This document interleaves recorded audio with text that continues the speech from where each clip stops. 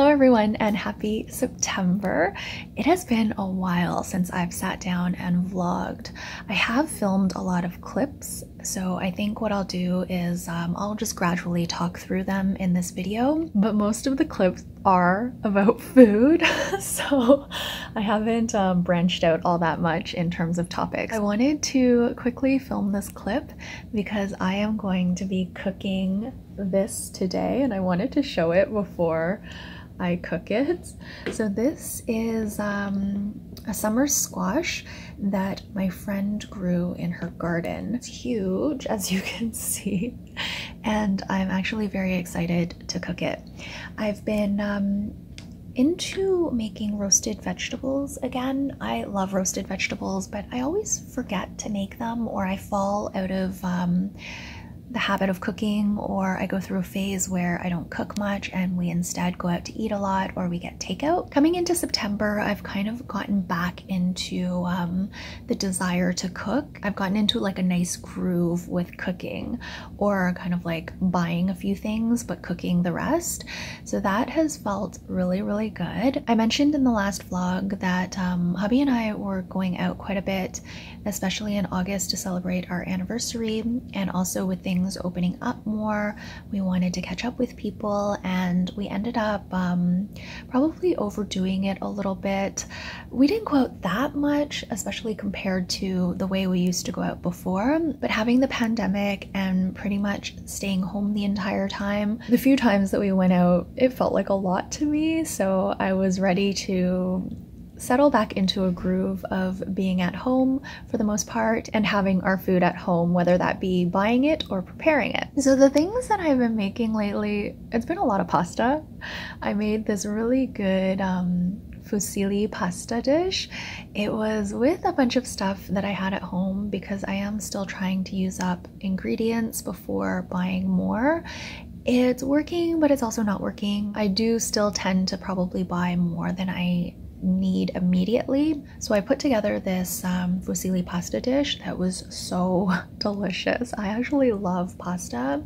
I can eat a lot of pasta. It doesn't really bother me, and I don't find it like overly filling or anything like that. I think my body digests pasta very well, so yeah, there's been a lot of that. I've also been making this soba noodle salad dish. I was inspired to make this dish based on hubby and my visit to One Kitchen when we had lunch there. I knew I wanted to make a soy sesame dressing though instead of the tahini one, and my friend actually felt like making soba noodle salad at the exact same time. I think she had one at a restaurant too, a different restaurant. She sent me the recipe, so it was perfect timing. I also made a huge batch of couscous. I've been trying to use up the grains and pasta that we have at home, and I made a lot of couscous. I made it with shrimp and oh, I can't remember what else was in it, but I'll insert the photo, and it was delicious. I find couscous doesn't smell the most appetizing, but I really love the way it tastes. I love the texture. I love kind of like everything about it except for that initial scent when you open the pot. Those are the main things I've been making, but we also had the udon that I picked up at Walmart when I was trying to buy the Cheetos mac and cheese. What I did with that was I made an udon soup, and I made the dashi that was the base of the soup. So I used up all of our dried kelp and our dried fish to make that, and it was really, really delicious. I am heading to T&T again. I've been there quite a number of times. I really like it. This is going to be my 4th visit, and maybe I'll do a haul today to show you the types of things I've been buying. I really do like going there and just like taking a peek to see what sort of pastries they have, or like baked goods, and just to pick up a few things here and there.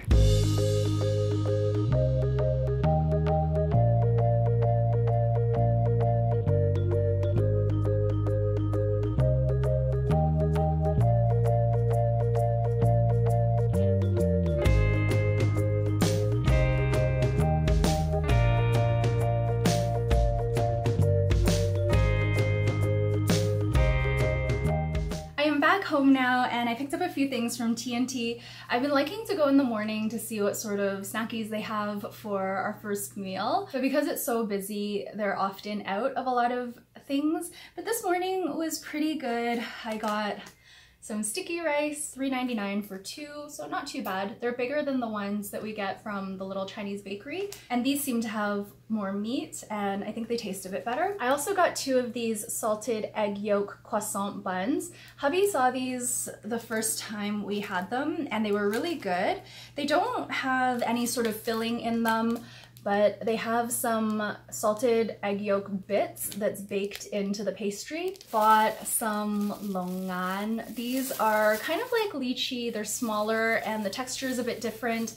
I love these and they're on sale right now. So I picked some up the other day, but I'm almost done already, so I bought a few more. And finally today I bought some of these barbecue pork buns. I like to have one of these bigger steamed buns for my first meal, along with one of these little plain steamed buns. This is the first time I'm trying the barbecue pork bun.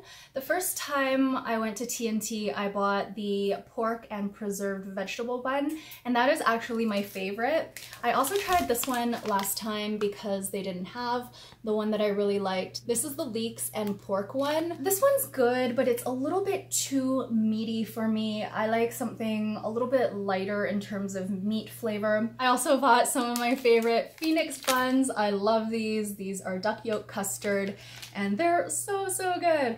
I plan to always have some of these in the freezer. I want to show you a few ice cream bits that I bought. I bought some of this ice cream filled mochi.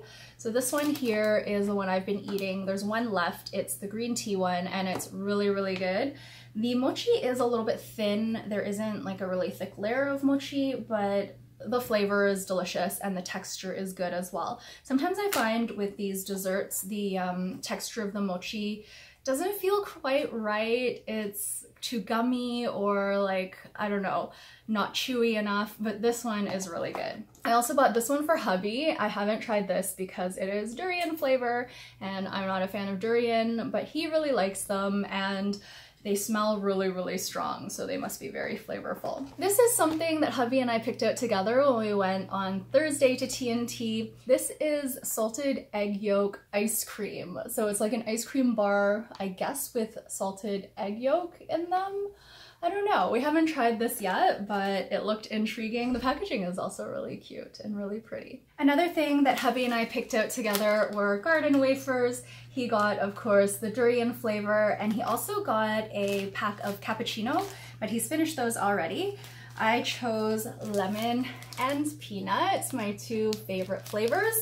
I really like the new packaging, still very similar in overall size, but inside we've got 4 individually wrapped packages of garden wafers. There are 6 apiece in each of these individually wrapped packages.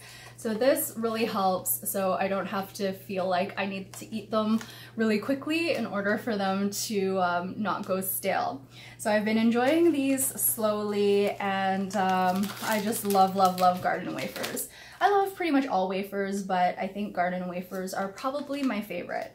They're not too sweet. They've got like a really nice like dry texture that I love. And finally, I just wanted to show this soba that I picked up. This is the first one that I bought and I really like these.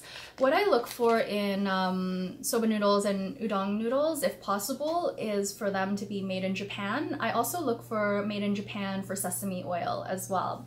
So these are made in Japan. They are a combination of wheat flour and buckwheat flour, so they have like a really nice texture. And these were just very delicious.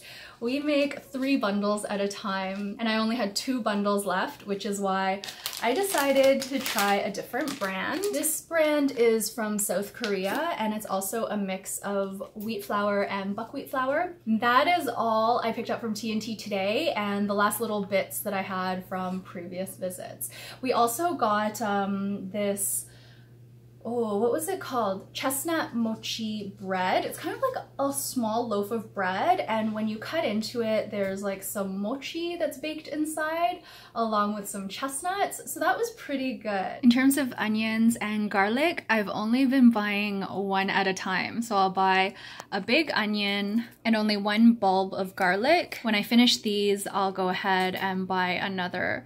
So that helps with food waste when I'm not cooking very much. I find if I buy the bags of onions, sometimes they do start to spoil, which doesn't feel great. So I'm trying to buy less with each grocery store visit. I wanted to pop on with a little update about Miss Lulu. I actually did vlog when we took her to the vet, but the clip didn't really fit in anywhere. So I thought I would just record this clip instead and give you an update on her, especially since we now know more. So about, I guess it's almost 2 weeks ago, Lulu was super excited when hubby got home. She always is very excited to see hubby, especially. Hubby's like her favorite person.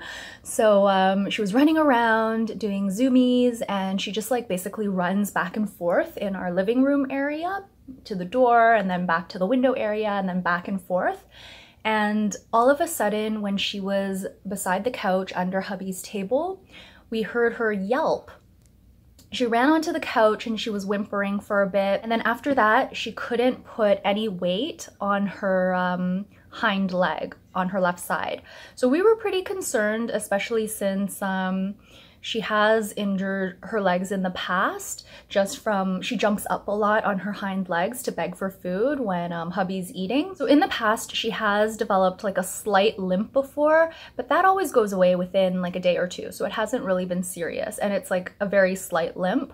But this time she literally was not putting any weight on her back leg. She had to hop around on her 3 paws. Okay, boo-boo.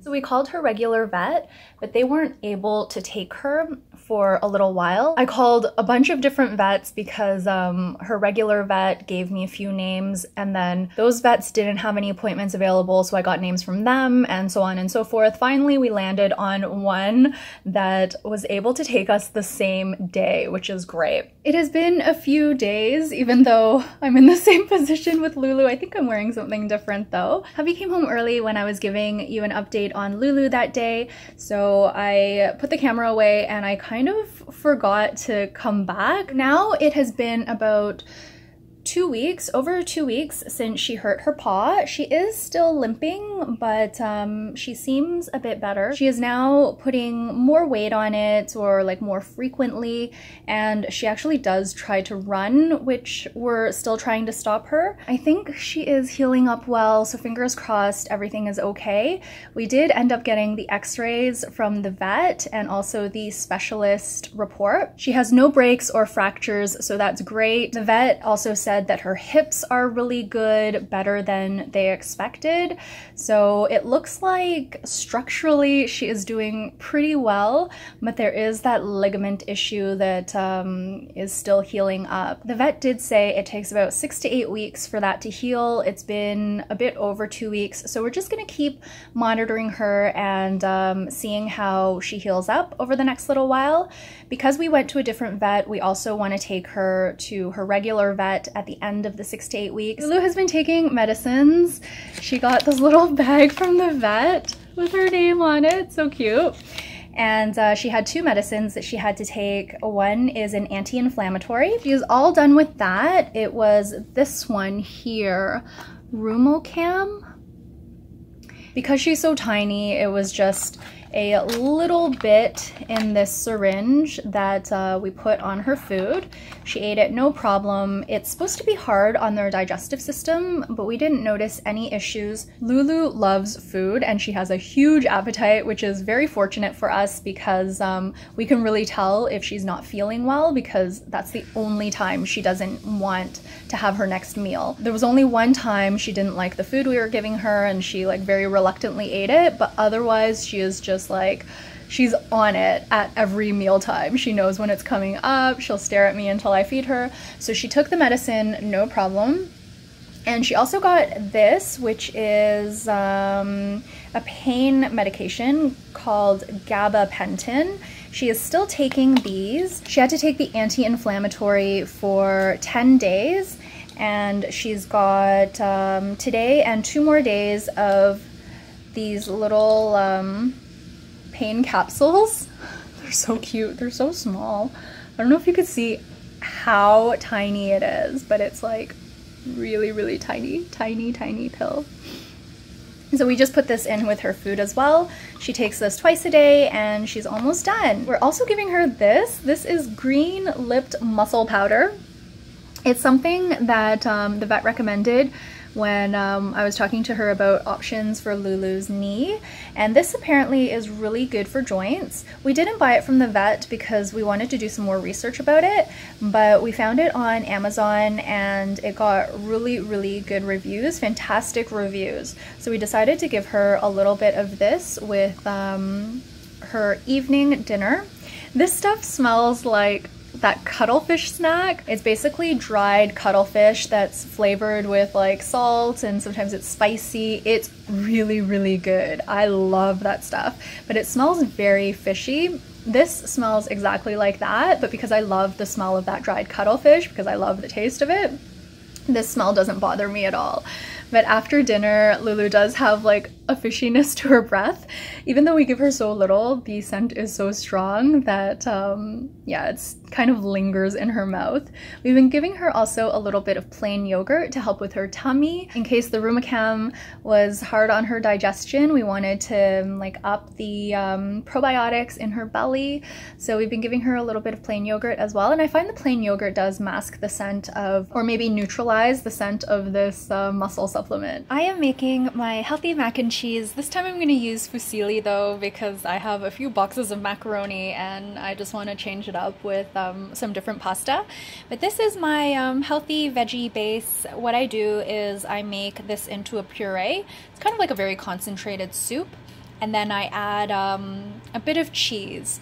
Less cheese than a regular mac and cheese, but enough for us to taste it. The soup base is half an onion, 1 clove of garlic, some frozen butternut squash, half a package that I had of the cube stuff, the PC brand. I put in some of the zucchini from my friend's garden.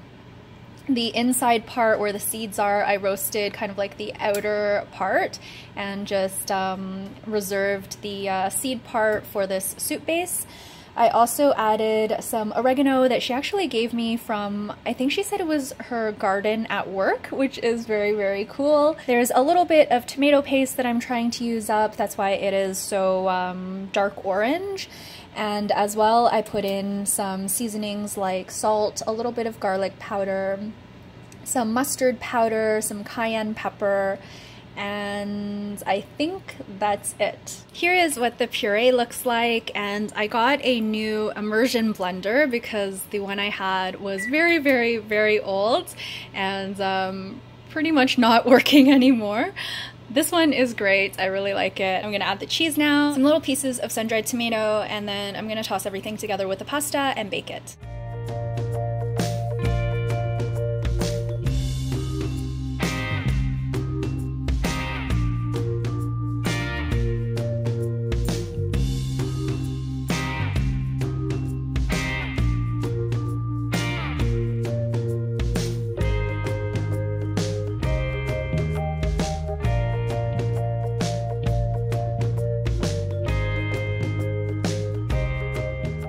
Hubby and I have been eating at home a lot more. I've been cooking quite a bit actually, and we've been trying to use up a lot of the stuff we have at home.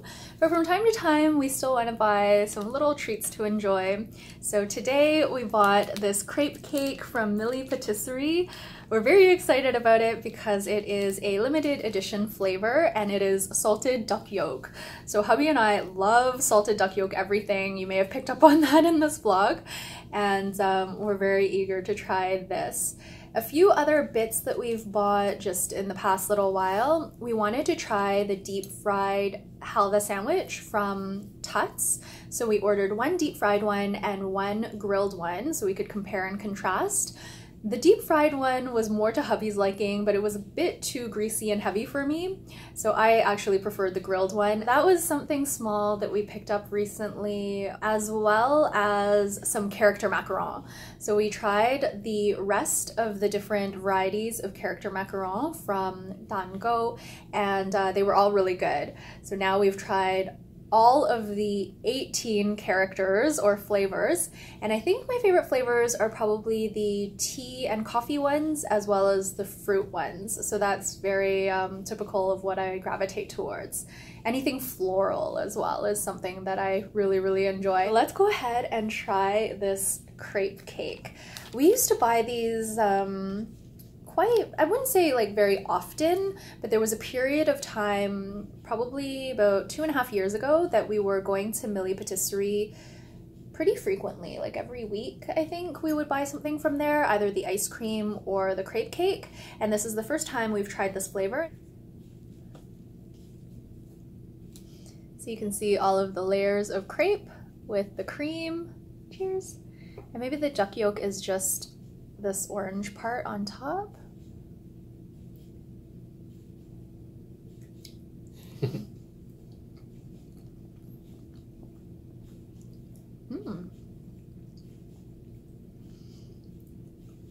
It's good. It's very mild though, the duck yolk flavor. You can good. Kind of taste like the salted. You can taste it a little bit. It's definitely only on the top. Maybe they thought it would be too overpowering to have the whole thing salted duck yolk. I'm gonna eat just this. Oh yeah, you can taste it. Yeah. Yeah, the bottom half is, I guess it would be like a vanilla flavor.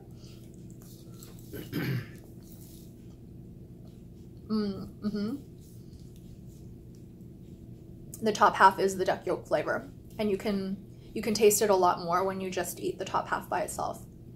So this is really good. They only have this for the month of September. So maybe hubby and I will have to order it a couple more times before the end of the month. I'm gonna end off the vlog here. Thank you all so much for watching. If you have kids going back to school, I hope that went really smoothly, and I hope you're feeling kind of like that new energy of September, the back to school energy, the fall energy, changing of seasons, that sort of thing. I will be back very soon with another vlog, and I will see you all then. Bye!